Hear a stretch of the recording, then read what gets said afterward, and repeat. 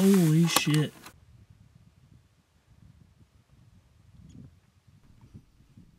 Well, as you just saw there, giant whitetail bucks can rattle the nerves of even the most seasoned trophy hunters. And that's just one of the many reasons why we keep coming back year after year. I've been deer hunting Mexico every year since 1982, and I'll confess that I look forward to the next season with just as much excitement as the first time I ever crossed the Rio Grande River.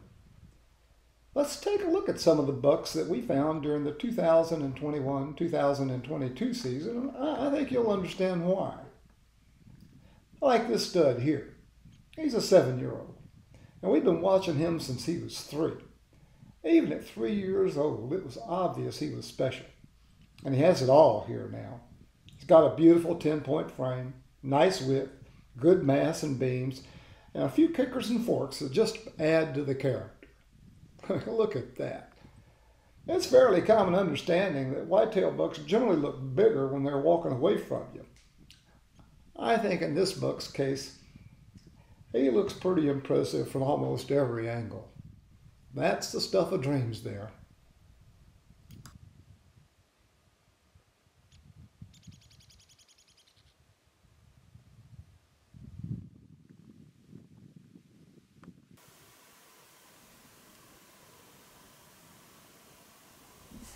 We've been managing this ranch since the late 1990s.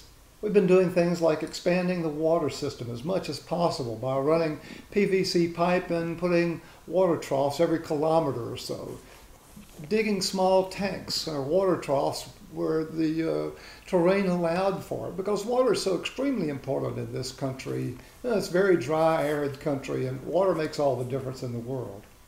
We've also been adding supplemental feeding stations and feed high-protein pellets year-round.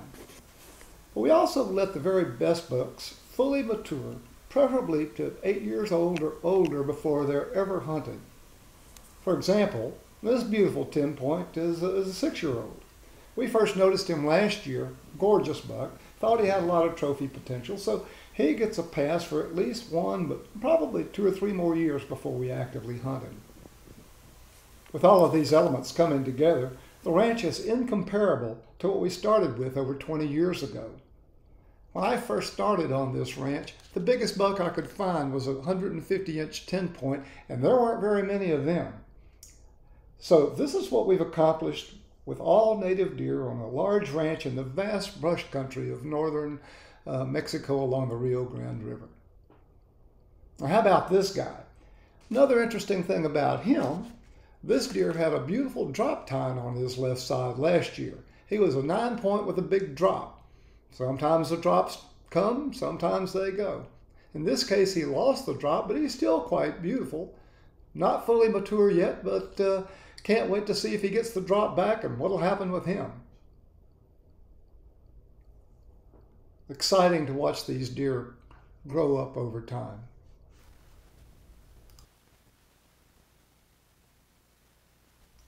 Well, we looked at some 10 points, so why don't we take a look at a few 8 points? Everybody likes a big 8-point. This guy's kind of cool. He's pretty wide. It's neat how his tines pitch forward. I suspect they're much longer than they appear from his straight head-on view. Got a unique shape. He's quite striking head-on. Good-looking deer. I'll keep crawling on my butt. I'm getting closer as long as he'll let me.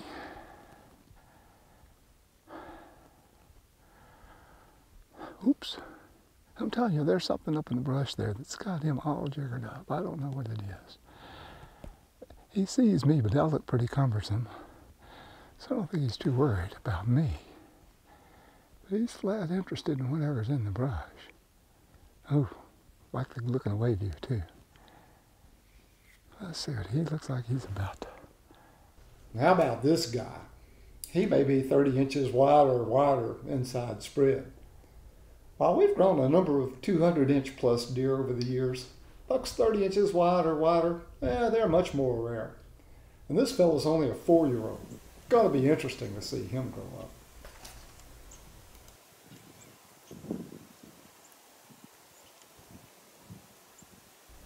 To me, this is the classic 8-point look.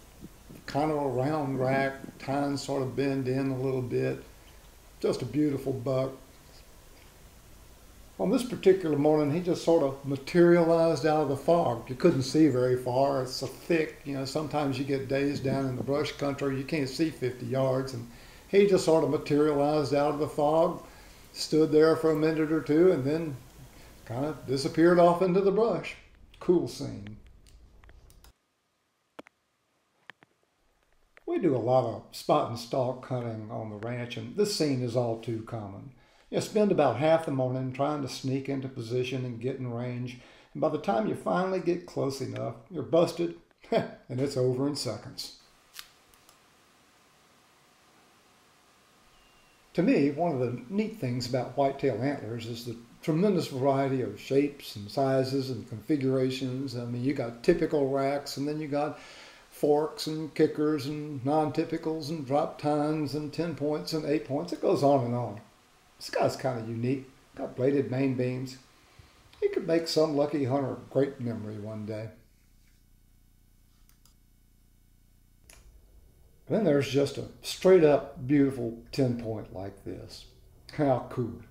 A magnificent whitetail drifting across the edge of a grass pasture right at dark.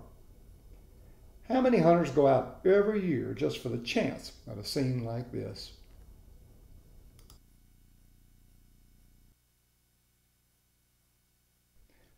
It is interesting to see how one year differs from the next with the deer.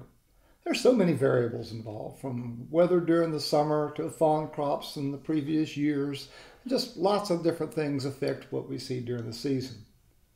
One thing we noticed this year was there was a robust crop of great-looking 4-year-olds and some 5-year-olds as well. Many of them looked very similar, and it was certainly encouraging for the future potential and pipeline to come. There are a couple of examples. Also, that age class ruts really hard, and this year's rut was one of the best we've had in years. It was extremely exciting to be out during the rut. This obviously isn't one of those 4-year-olds. Look at that skin under his chin. I'm not sure how old he is, but it's safe to say that he's very mature. Beautiful buck. This video is actually a bit of a disappointment for me. This is a super cool 7 or 8-year-old, probably in the mid-170s. He's a mainframe 10-point with a drop on his left, and his right main beam kind of curls and then turns straight down, so that head-on he looks like he's a double drop tine buck. Really cool look. I tried all season to get close to him unsuccessfully, and unfortunately, this is the best I got. This neat-looking drop tine buck was on the other side of a protein feeder pen, and my tripod wouldn't raise high enough to capture the video. So I'm actually hand-holding the camera. That's why it's shaking. I'd seen him a couple of times earlier in the season, but this is the only opportunity all season long I had to capture him on video.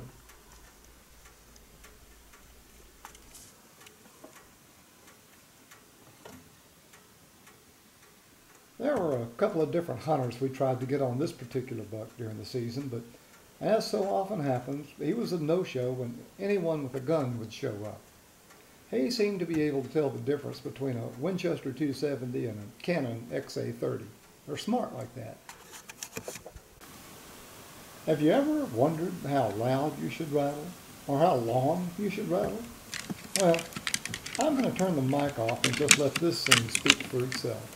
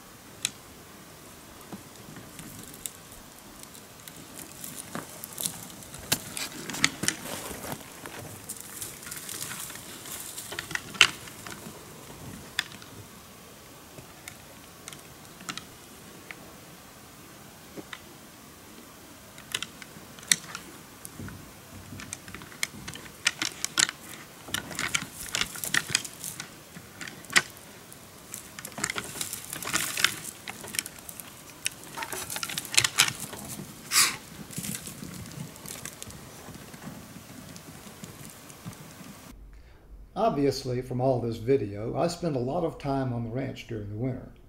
And like many, I have my favorite spots to hang out. What's interesting and informative about this video is that it's now almost February, very late January. I've been hunting for the better part of 2.5 months, and this is a location I watch almost daily. Yet this is the first and only time I saw this buck all year. He's highly identifiable, and it just goes to show how secretive some bucks can be. That said, he's a stud 4-year-old, and I certainly hope to see him again in future years. And here's another buck that I hope to see again in future years. This I believe to be a 3-year-old, and he's a beautiful young 12-point. I can't wait to see him again in the future. This buck is a legend on our ranch. We call him Captain Hook, and he's a 13-year-old here. We've watched and filmed him since he was 4, and he's been big every year, frequently in the 190s and even cracked 200s some. Here is where he could be seen regularly on what we call Hook Hill. Yep, he had his own hill named after him, and that was his home. Now, here he is the year before. It's 12. He's broken a couple of drop tines off, but we thought he might break 200 there, even as a 12-year-old. A legend for us.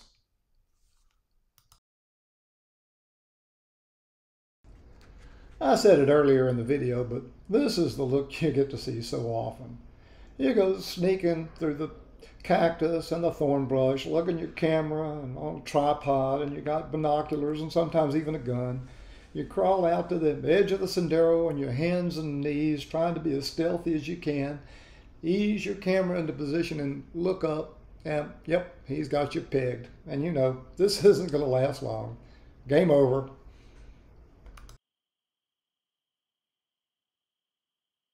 I included this video clip for a couple of reasons. Obviously, he's a nice looking buck, but look at his body condition. This video was taken early in the season, and this buck is in prime physical shape. A mature stud ready for the rigors of the rut.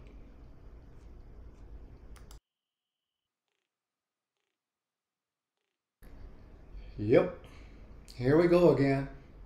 Stare down. He wins, you lose. End of story.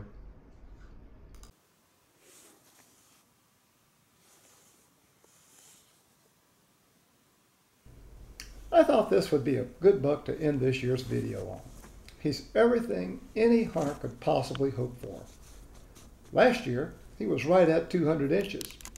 This season, he broke his right G4 off in velvet, but he's still a stud in every way. We believe him to be a 6-year-old, and have watched him for several years now.